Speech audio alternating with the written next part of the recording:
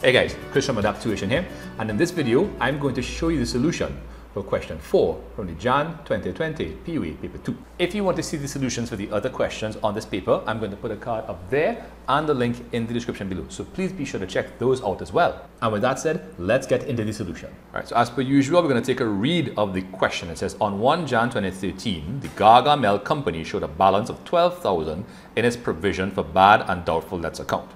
Gargamel company provides a bad and doubtful debts of 5% of its year-end receivables account. Okay, cool. So accounts receivable at the end of 2 years were as follows. So we have 31st December 2013, 270,000, 31st December 2014, 255,000. So it says, starting with the balance on 1 Jan 2013, prepare the provision for bad and doubtful debts account for the 2 years ended 31st December 2014. Show dates appropriately and balance the account at the end of each year. Right. So before I jump in, if you want to have a proper tutorial on the provision for bad debts account, I'm going to put a card up there and a link in the description below. So please be sure to check that out if you need to learn this topic from scratch. Other than that, let's get into the solution. So the first thing where it says that on 1 Jan 2013, it showed a balance of 12,000. That's going to be on the credit side of the account, right? The provision for bad and doubtful debts is a contra asset. Its function is to reduce the value of accounts receivable in the balance sheet in accordance with the prudence concept.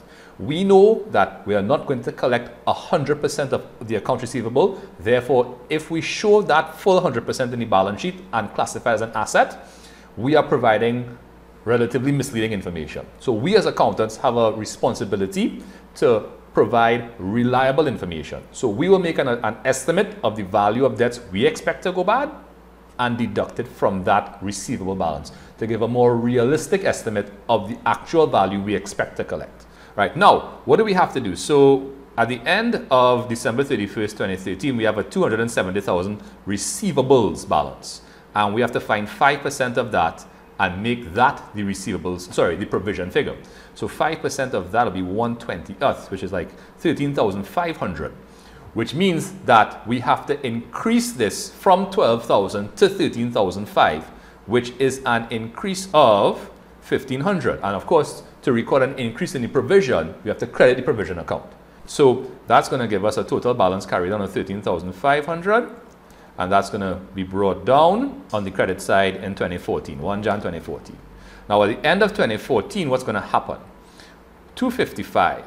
Now, if 5% of 270 was 13,500, 5% of 250 will be some figure less.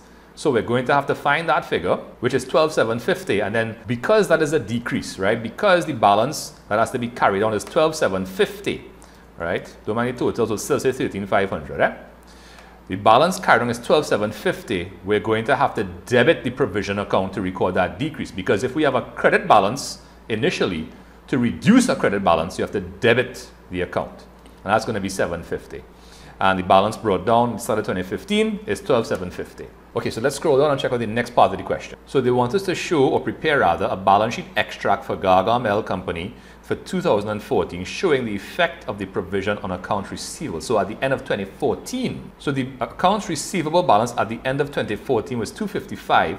The balance we just found, I think it was 12,750.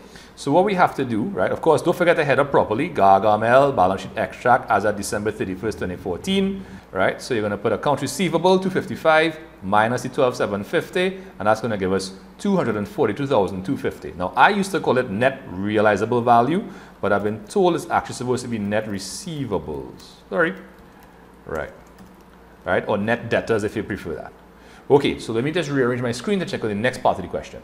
Okay, so we read, it says the Gargamel Company maintains separate ledger accounts for rent expense and commission revenue.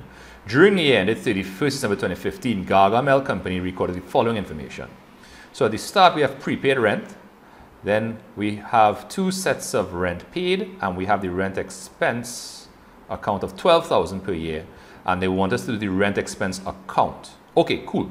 So let's start with the prepaid balance. So prepaid expenses are assets, and we have a balance brought down on the debit side for that, right? Then we're going to have 2 sets of payments, both of which will be on the debit side, right? Now the reason is because rent is an expense. And if we're paying something, whether by cash or by check, we're going to have to credit the cash book, because that will give us a decrease in our cash or bank. And cash and bank are both assets. To record decreases in assets, you have to credit, right? So when you credit there, you're going to debit the other account affected by the transaction.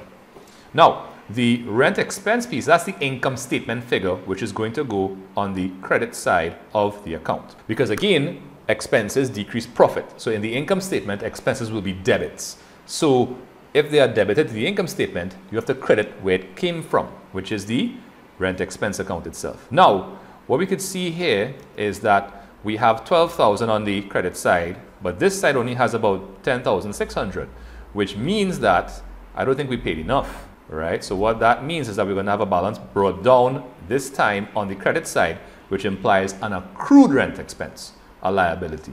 All right. Okay, let's check out the next part of the question. Okay, so we see it says Gargamel Company was owed $2,500 in commission revenue on 1 Jan 2015. During the year, an amount of $14,000 was received and deposited into the company's bank account. At the end of the year, there were no amount outstanding or received in advance for commission revenue. All right, so first thing they want is under which heading in the balance sheet of the previous year would the $2,500 have been recorded? So the $2,500 was commission owed to Gargamel. If we are owed revenue, that's a current asset. It's a receivable. So under current assets, right, that would be this particular answer here. Right, current assets, and they also want us to do a commission revenue account. So let's start there. So if commission revenue owed, right, revenue accrued is a current asset or an asset generally speaking, right, we are going to put that balance brought down on the debit side. Nice. Next, the amounts we received during the year, 14,000, would go on the credit side, because again, if we receive it, we're going to debit cash or bank, because when we receive money, cash or bank are increasing. And therefore, to record an increase in an asset, you're going to have to debit the asset account. And if you debit in there, you credit in here. Now, it also said at the end of the year, there were no balances outstanding or received in advance for commission revenue, which means there's no balance carried down at end, which means, therefore, we simply have to balance this off, and it will require that, right? Income statement 11.5. So this is the amount of commission revenue earned, right? And that is the balancing figure in this question. And that's about it for this question, guys. If you have any questions, please feel free to put them in the comment section below. If you want to check out any more videos, I'm going to put some cards up here. Don't forget to subscribe to my channel and click the notification bell so you know every time I drop a new video. Check out my website for free POA handouts. And thank you again so much for watching. I'll see you next time. Bye.